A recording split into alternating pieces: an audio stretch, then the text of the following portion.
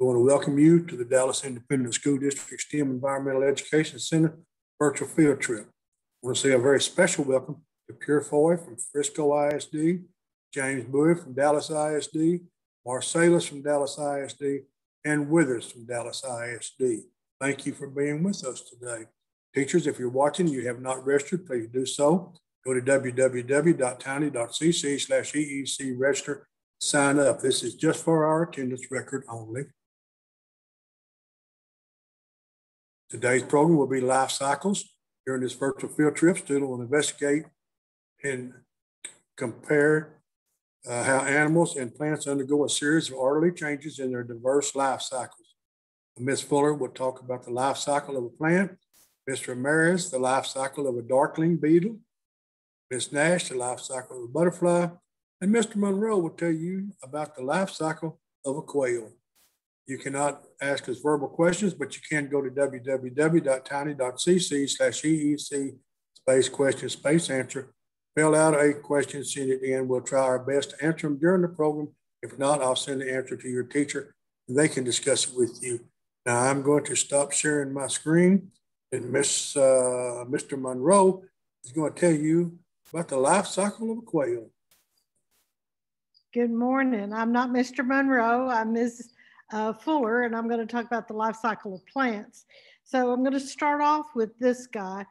Does that look familiar to you? Do you know what that is? Well, maybe if I showed you the inside, you would know what it is. This is a pecan.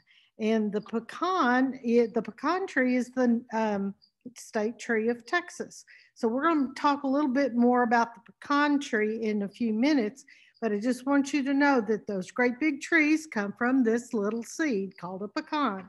Now, the first thing we're going to look at when we start the slide presentation are conifers. And those are cone-bearing plants. And the cones can come small, actually even smaller than this, and kind of medium size, and even these big giant cones. But the seed inside the cones are tiny. They're very small, and they have a little papery wing with them. So let me go ahead and share my screen with you. And here we go. So the life cycle of plants: size, color, flowers, and fruits can make a difference. Now, these are conifers that you're seeing on this screen right here. You see the pine cone over on the left. In the second picture, you'll see a little tree that's just beginning in life. And over on the right-hand side, you'll see giant trees that are toward the mature part of their lives. So plants have life cycles just like animals do. Okay, now I'm going to show you some pictures that I took a few minutes ago in our garden. These are tomato plants in our garden. When you come out here to visit us next year on a field trip, you can come and look at our garden. And you see those little tomato plants. Can you see the little yellow flower?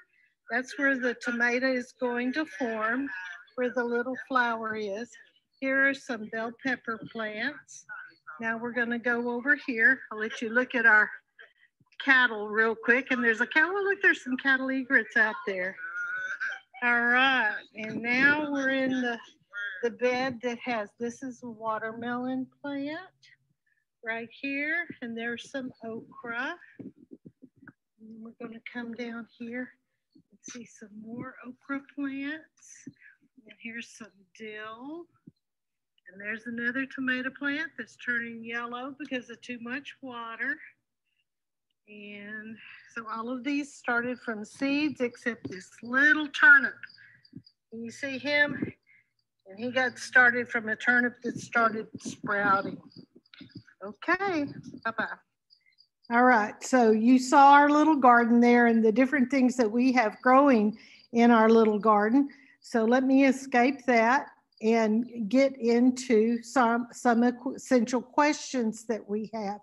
As you're watching the program, these are some questions you need to keep in mind. Number one, how can plants get started in life? Most of the plants I just showed you in our raised bed garden started from seed, but one, that little turnip plant, actually started from the top of a turnip that was cut off and it started sprouting. So I stuck it in the ground and we're going to see if we get some seeds off of that in a few weeks. Now, number two, what do we call the plant after the seed germinates and it lifts up from the soil? Now down here we have a succulent, and succulents, you can start them differently than you do plant from a seed. But look at that enormous pecan tree. That enormous pecan tree came from a pecan like the one I just showed you a few minutes ago. So what are seeds? The new plant begins in a seed. When the seed germinates, the tiny stem raises up toward the sun so it can carry out photosynthesis, and the tiny root goes down toward the center of the earth because of gravity. And that tiny root is what enables water to get into the plant, but it's also what anchors the plant in the soil. Now over on the left is a big giant seed that you are probably very familiar with. That's a coconut. And that's what the seed to the coconut palm is. And you can see them growing. On the right-hand side, you see sunflower seeds. And if you like to watch baseball, you know that baseball players love to eat sunflower seeds, as do lots of birds. Now here's some okra plants. When the okra seedling, when it germinates, the seed germinates and starts to rise up, the seedling starts forming leaves to carry out photosynthesis, and then the stalk begins to grow, the big stem. It forms this beautiful mallow flower called an okra flower or mallow flower, and when that fades, there's the okra. That's the fruit of the okra plant. And guess what's inside the okra pods? Seeds, okra seeds. Now here's our lovely pecan that we started the lesson with. This is what they look like growing on the tree. They have a green husk around them and they grow in the tree like this. Now, in the fall, in October or November, the husk will turn brown and open up and the pecans will fall out.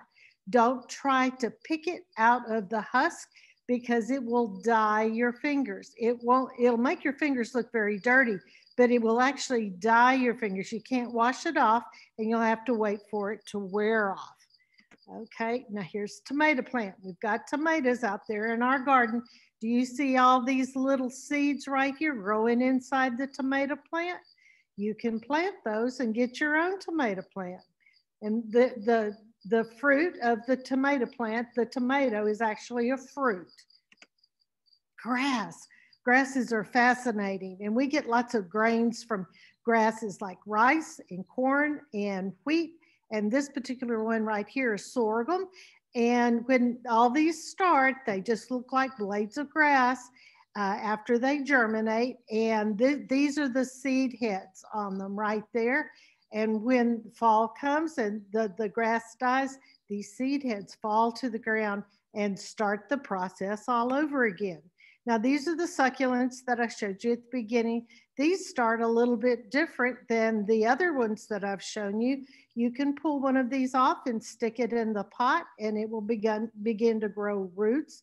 So you don't have to have a seed for this particular plant to grow. Now let's talk about an activity at home. Find a plant at home, at school, even at the park. What color is it? I bet it will be green. How tall is it? Draw a picture of the plant and color it and show it to your teacher. This is a good time to discuss what the plant may have looked like when it was a baby. Make sure whatever you do with these activities that you have an adult with you. So I'm going to escape from this and stop my share. And if you have any questions about the life cycle of the plant, how it goes from seed to seedling to a young plant, to a flower, to a fruit, and then a mature plant, you can ask Dr. Gorman. He'll be more than happy to answer your questions. Thank you. So sorry, Miss Fuller. I grabbed the life cycle for the first grade instead of the third grade, but I think we have it straight now. We do have a question. How big is a redwood tree seed and a redwood tree? Redwood cones are about 1 inch long and the seeds are very small, about the size of the tomato seed that Miss Fuller just showed you. And how big does that tree grow from that small seed? Average 200 to 240 feet tall, where some individuals have actually reached 350 feet tall. That's taller than a football field is long, guys. That is one big tree to come from that very small seed. Now, Miss Ramirez is going to tell you about the life cycle of the darkling beetle. Hello, my name is Ms. Ramirez, and in this segment, we're going to be learning about the life cycle of a darkling beetle. So to begin, I'm going to share my iPad screen with you guys so that we can take a trip over to our beetle habitat so you can see some examples of how the beetle changes as it grows. So I'm going to share my screen with you guys. It might take just a second to link the iPad to the Zoom. So while I'm getting the link together, be thinking about what do you think the darkling beetle looks like, and how do you think it changes as it grows? So I think I have my iPad set to go, so let me get the video going. So here is our darkling beetle habitat, and the first thing we're going to take a look at are these guys right here. So these are the adult darkling beetles. So notice the color, what do they look like? Also think about how are they behaving? So how are they moving and what are they doing? Now these are the adults, and the adults have an important job to do because they actually will reproduce and they lay the eggs. So here we have the adult beetle. The eggs are super tiny, so we're really not going to be able to see them. But out of the egg, we'll hatch what's called the larva, and you can actually see an example of a larva right here. Now this is a big larva. So as the larva is growing, it actually sheds or loses its skin, sort of like how a snake does. And every time it loses its skin, it will grow bigger and bigger. Now let's see if we can find some other larvae. Oh, there's another one. Now they're all in the potato because the potato has water or moisture in it, and that is how they drink. So let's see if we can find, oh, here's a lot of larvae in this potato. So notice the size of those larvae. Again, the larvae come in all sizes. So the super small larvae, that means they were probably pretty young compared to the bigger size larva that has already had time to grow and get bigger. And then once the larva gets rather big, so this is about the typical size of the larva. Once it gets to that size, it's going to start to slow down in its movement. It's going to curl into a little ball called a pupa. And here we have the pupa. Now notice the color and the movement of the pupa. They really don't move, and they're not really that fascinating to look at. The pupa is what we call the resting stage. So they might not be doing much, but inside that pupa, the organism is actually changing, and it's preparing itself to turn or metamorph into the adult beetle. So first we have the egg, then we have the larva, then we have the pupa, and then we have the adult. And it's important to learn about these stages because animals depend on these organisms for food. So I have an animal friend. He was camera shy during the morning session, so we'll see if he wants to eat for you guys. This is Spike, and he's a bearded dragon. He loves these as treats, but I think because he's on camera, he's like, I don't know about this. But he normally loves to eat these mealworms. We'll see. There's actually a pupa in there. I will tell you this morning, all of these were still in the larval phase. So at some point between this morning and now, that one turned into a pupa. And when they just turn into a pupa, they are very white or pale in color. And there's Spike. He's kind of looking at him, but I don't know if he's going to go for it. So we'll see. Maybe, oh, there he did. He went for it. So there's Spike, the bearded dragon, eating the mealworms. We also call mealworms larvae. So y'all got a treat because he didn't want to eat in the morning section. So I'm going to go ahead and stop our screen share, and we're going to look at some other stuff on a PowerPoint. So let me stop that, and let me put Spike up before he runs away. And I'm going to share my computer screen this time. So let me get that screen going. And the next thing that we're going to take a look at are a couple of essential questions. So hopefully by the end of this presentation, you'll be able to answer these two questions. The first is, what do we call the type of metamorphosis that darkling beetles go through? And the second is, you should be able to explain if a mealworm is an insect or a worm. So keep those two questions in mind. And of course, we know that it's important to learn about mealworms because other animals use them for food. So here we have a spider that grabbed a mealworm to eat. We have chickens eating mealworms, and people actually eat mealworms too for food as well. So in our next slide, this is an example of the metamorphosis or those life cycle changes that the beetle goes through. And beetles go through what's called complete metamorphosis. And again, metamorphosis is just a change. Now, this is considered complete metamorphosis because it has 4 stages. This beetle starts out as an egg. Out of the egg hatches the larva. The larva is going to be super tiny when it hatches out of that egg. And as it grows, it's going to get bigger and bigger. And it gets bigger because it's able to shed its skin. And we call that skin its exoskeleton. So you can see in this picture, this larva has shed its old skin or exoskeleton, and it's going to grow a little bit bigger each time it sheds that skin or exoskeleton.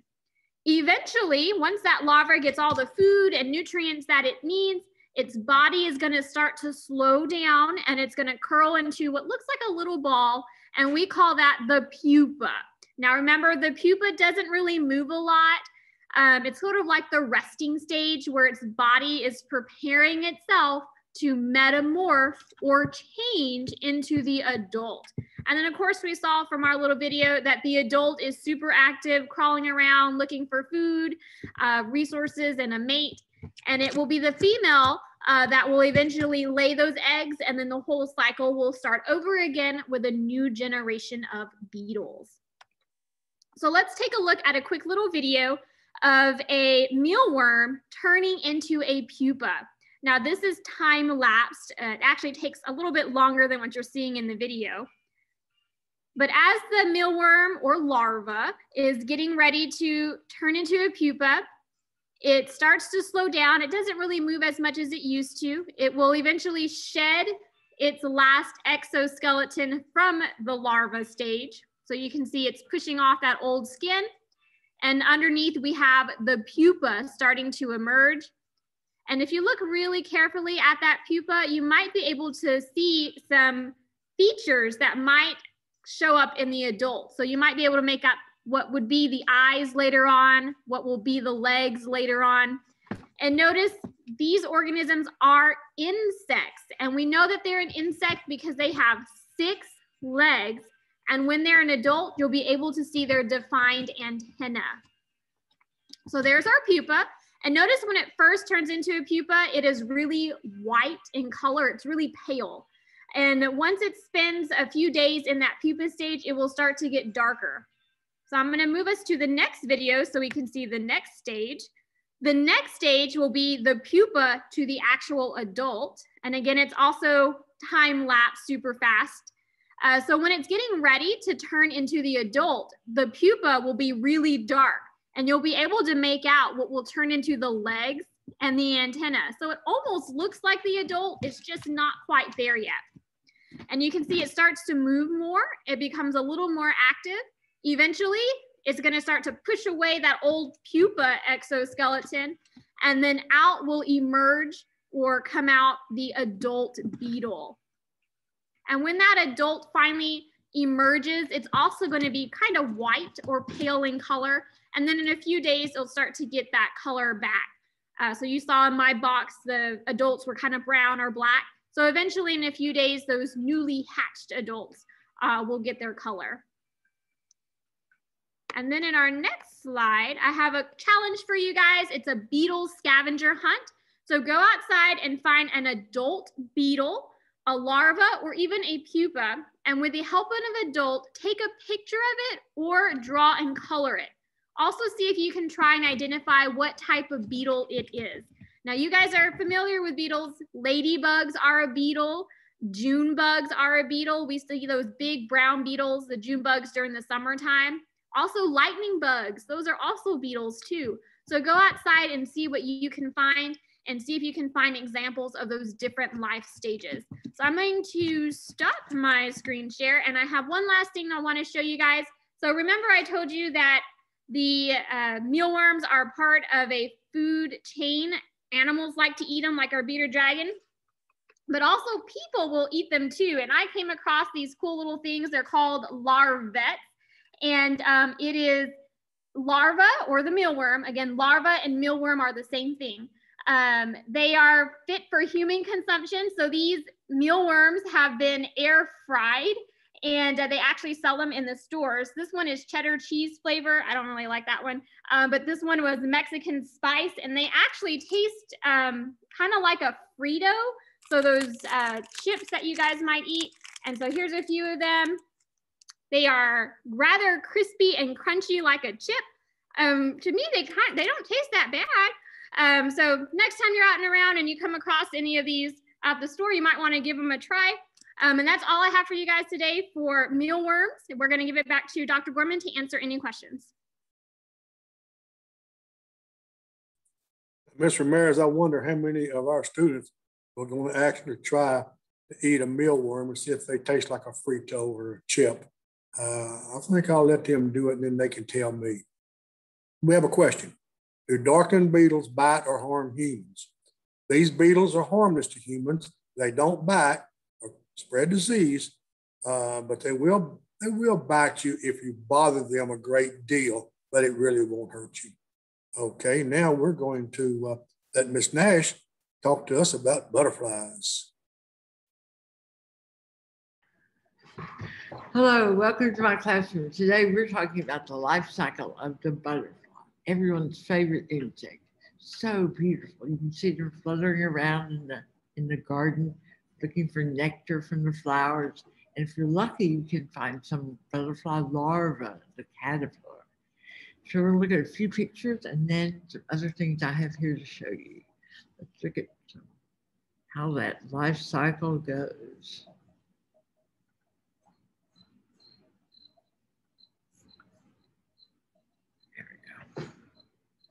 So we're all familiar with the life cycle of the butterfly. And of course, it starts in the adult butterfly. They lay an egg, and they usually choose a special plant. This is really important.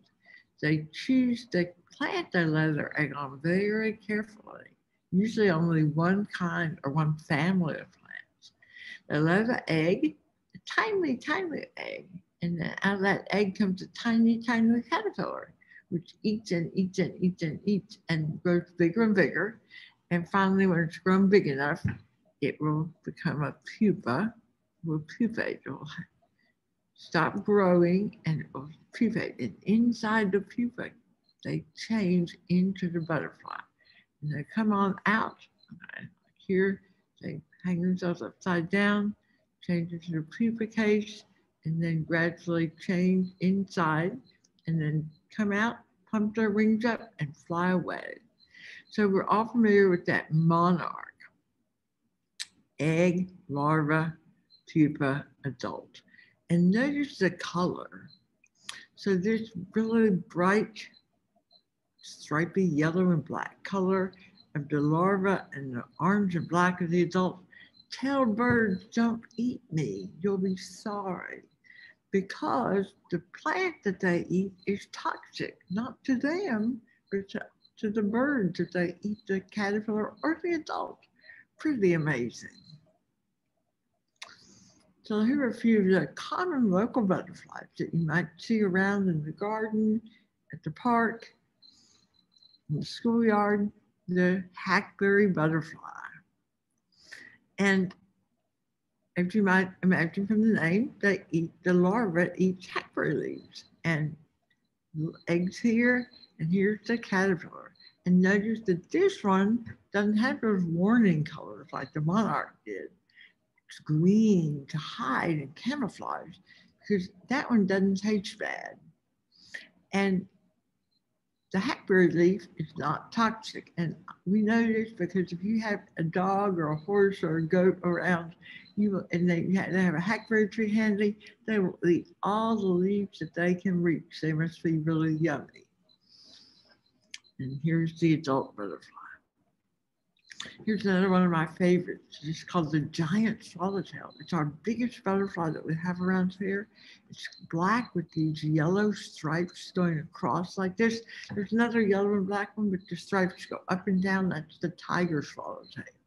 So the swallowtail has these long tails on the hind wing, okay, like a swallow, a kind of bird. But the interesting thing about these is they lay their eggs on one family of trees, citrus. And we have a native around here called the toothache tree or the Hercules club, the prickly ash. And the caterpillars, when they're little, they look like a bird dropping. So nobody wants to eat a bird dropping. If they grow bigger, they kind of change color and they become more camouflaged to look like part of the stem. And finally, here's that chrysalis, that pupa case. And look how little string they hung up. Really beautiful, very well camouflaged, looking just like that bark, right? And then here's the adult. Another common one around is the pipevine swallowtail. Again, a swallowtail with those tails on that hind wing. Beautiful blue, orange underneath when they close their wings. It's again a warning. Here's the caterpillar, and those orange dots are a warning, okay? Here's the pupa case, because these leaves also have a toxin in them, right? So it protects the butterfly. Here the butterflies drinking nectar, okay? And butterflies don't eat, they only drink nectar.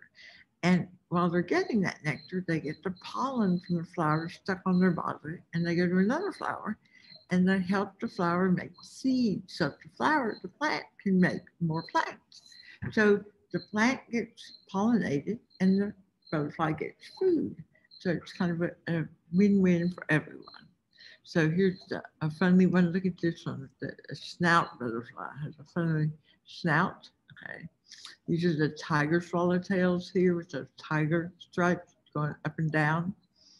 The red admiral, they're really common. And then the painted lady. Here's some common plants that we have that feed those very butterflies we looked at. The milkweed. We have two kinds here, the green milkweed and the antelope horns. Here's that pipevine. Here's the weird flower. It looks like a pipe. That's why they call them pipevine. And here's the hackberry tree. You might have these trees around. They're really common and people don't like them, but really, they're really interesting for the animals. And here's, I have that weird bark. So you can find those around and look for the butterflies. And here's that toothache tree. Okay, let's look at this bark. Wow, it's got all those thorns on it. Okay, so now let's look at a few more things here in the classroom. So caterpillars, since they can't run away, have to protect themselves with those weird colors, or maybe some big scary eyes. Those aren't really eyes, they're just spots that look like giant eyes. And this big moth caterpillar, isn't that cool? Another way to protect yourself is to look like something that doesn't taste good. So it's a monarch, it doesn't taste good to birds, but this one probably tastes kind of good, but because it looks like the monarch, the birds don't eat it. It's called mimicry. Isn't that amazing? And here's one of my favorite examples of camouflage. So we have a similar species out in our post-up preserve called the goat wing, but this one, when the wings are open, they're bright orange and black. But then when they close their wings, look what they look like. They look just like, that's a butterfly. It looks just like a dead leaf. It even has the veins of the leaf. Isn't that amazing? So amazing. And here's an adult moth with scary eyes to scare animals away. Here's one that looks like a bumblebee, even though it's not. So you can look around for leaves that the caterpillars have been eating, okay? I found these, but I couldn't find any caterpillars, but they're out there. Probably a little moth, I think, that does that. And I had some butterfly larvae, and I told them on Friday, I'll be back on Monday. eat up. And I gave them a lot of food, and I think they ate all that food, and then they had enough. And so they have turned into a chrysalis. See all those little chrysalis hanging on the top of that little container here? So they're not doing anything much now, but changing inside. They're starting to change into butterflies. And so in a few more days, they're changing butterflies, and then I can let them go in the garden so they can go find some nectar. So lots of fun things to learn about butterflies and moths. Okay? And you can go outside to the garden. You can observe them. Please don't catch them because their wings have scales on them and it damages them. If you touch them, they can get hurt. So just look at them and watch what they're doing. Are they getting nectar? Remember, they don't eat, they just drink. Are they laying eggs? Can you find any caterpillars? So lots of fun things to observe in the gardens and the parks around town. If you have any questions, Dr. Gorman would like to answer. Thank you, Ms. Nash. And we did have a question. What is the largest butterfly in the world? The Queen Alexandra birdwing. The Queen Alexandra birdwing is the largest living butterfly with a wingspan that stretches almost a foot across. That's 12 inches, guys. One of the rarest butterflies in the world. It's found only in the rainforest of Papua New Guinea. Thank you again, Ms. Nash. And now Mr. Monroe is going to talk to you about quail.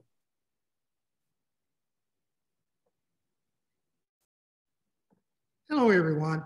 My name is Mr. Monroe, and we're going to be investigating the life cycle that exists with quail. Now, the particular species of quail that I'm going to be introducing to you today, it's really funny how some people that raise these quail, they describe each life cycle change that this little quail goes through. You can almost compare it to the names that are given to the stages in the life cycle of humans. So to get started, I'm going to share my screen with you and hopefully I can show you the short video. So bear with me while I do this.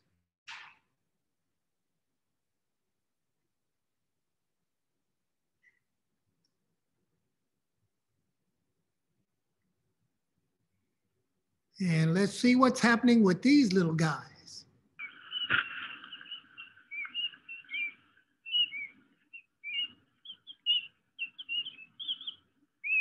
Look like baby chickens, don't they? Ooh, now that was kind of aggressive. These guys are really, really tiny. I'm gonna stop sharing my screen here and let's talk about these guys. Well, what you were observing are two little baby Coturnix quail. And Coturnix quail are really popular today. Now, growing up where I grew up in northwestern Oklahoma, I had no idea that there were so many different species or so many different kinds of quail in the world today. The only species or kind of quail I was familiar with was the bobwhite quail, which is very common right here in the state of Texas. In the state of Texas, you might even find another species called the blue quail or the payroll quail. But the Coturnix quail basically are found indigenous to the continent of Asia or in the country of Asia. Now, a lot of people are primarily raising this quail simply because they are very fast growing through their life stages. And I've got a couple of things I want you to think about while we go through this program. Your teacher might ask you a question in the future about some of the things that I might have stated or showed you. They may even ask you, what do we call baby quail? Or they might even ask you, why does a baby quail resemble or look like the parent quail? Well, as we go through the presentation, I will give you those answers, all right? And I will share the first one with you because, you know, what do we call baby quail? Well, the quail that you saw in the video, they are referred to as button quail. Now, that name kind of could be like a riddle, because you hear this little phrase that says, as cute as a button. And those guys were really cute, weren't they? Now, students, listen. There are different stages in the life cycle that you just observed. In fact, they all started from hatching from an egg just like this. Now, it takes 17 days for a Coturnix quail to hatch from an egg. And one of those little fellas that you were observing actually hatched from this egg. And it must have been quite a job, because that little quail had to chip away and free itself from this egg without any help. And this eggshell is pretty thick. So he was really, really working. Now, they are referred to as button quail in the first 10 days, baby quail. Up to day 10, they are button quail. Once they leave day 10 and they enter the next period, which is 11 days to 21 days, they're then referred to as a toddler. Now we know that that name is used with humans. And usually with humans, a toddler would be a little one that's somewhere around 2 years old. But with the quail, it's 11 days to 21 days. At the 22nd day, they become what they are referred to as a teenager. Now, they will stay that teenager level, or that particular stage, until they reach the 56th day. Once they reach the 56th day, then they will become a young adult. And usually around that 56th or that 57th day, you might even notice that the females will start laying eggs. And at that time, their diet really has to change. They'll have to have a little bit of calcium in their whatever they're eating, because that's what the eggshell basically is made out of. So if they start laying eggs, they're going to need a little bit of calcium. And you know, quail can live up to 2 years normally. And usually in the period from 1 year to 2 years, that's what we call the golden age. In the golden age, I guess in human years, it would be like us senior citizens, okay? Now, the quail have a tendency to look like either their parents or their grandparents through something that we call heredity. Looking at myself, and I should have brought a picture of my dad, I kind of favor my dad a little bit, even in my body size, and that is through heredity, okay? Now, the colors of Coturnix quail can be very mixed. They can be very dark brown, kind of with a scale pattern, or they can be caramel, or they can be mottled brown, and even some of them are white. Now, the females, the ones that lay the eggs, usually they're a little bit larger than the male. And just like I said before, from the button quail to the toddler, to the teenager, to the young adult, to the adult and the golden years, those are the life stages in the life cycle of a quail. And basically, most quail will go through that, even the bobwhites, the pharaohs, and the blue quail. Now, I do have a few of the Coturnix quail that are at their different stages in their life cycle. I'm going to get out, starting with the youngest, and hopefully I can catch one of them. They're in this box over here to my right. You know, these little guys, right after they come out of that shell and they're wet, and then that wetness kind of dries out, they're already moving around better than 2 week old chickens. So they get pretty active real quick, guys. All right, let me see if I can catch one here. These guys are already trying to fly at this very young age. Now, this is a toddler. This one just turned a toddler. And you can see it does have a yellowish color. Whoa, come back, trying to fly. And we see a little bit of white in its wings So I'm wondering, as this one goes through its life stages, whether this one may end up being one of those rare white ones. I can hear its partner calling. It's missing this one. They do communicate, guys. All right, now the next one I want to show you, and I have to be careful getting this one out because this one can fly. And if it flies away, it's not going to come back. Peek in here and see if I can grab it. Come here, youngin'. Whoa, I got you. There we go.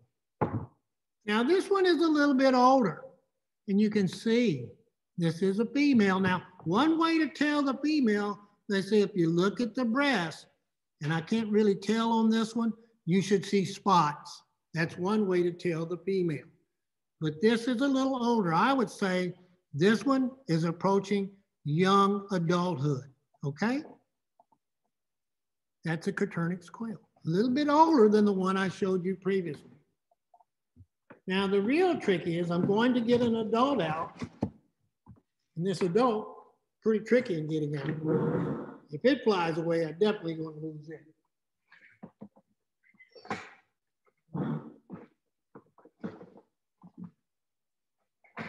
Whoa, there she is. And this is a female. Whoop, whoop, whoop. I got you.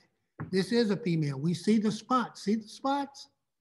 This is a female. And this is an adult. In fact, this is the parent of one of those that you actually saw in the video. Okay? Yep, that's a female. Coturnix quail. And she just lost one of her feathers. Okay, okay, girl. I'll put you back. There you go. So there you have it. The life stages of a Coturnix quail. Hopefully you guys have learned a little bit about the quail cycle, the quail life cycle. I'm going to turn it back over to Dr. Gorman. So if any of you have any questions, he might be able to answer those for you. You guys have a good day. Thank you, Mr. Monroe. How interesting. Question came in. How big is a full-grown quail? Well, there's 3 to 4 different kinds, but we're going to give you an average. Quail measure about 10 to 12 inches in length.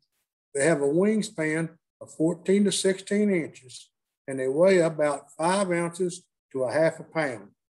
And now that is a mature, full-grown quail that we're talking about, not the smaller ones like Mr. Monroe showed you. Okay, now I'm going to stop. I'm going to share my screen.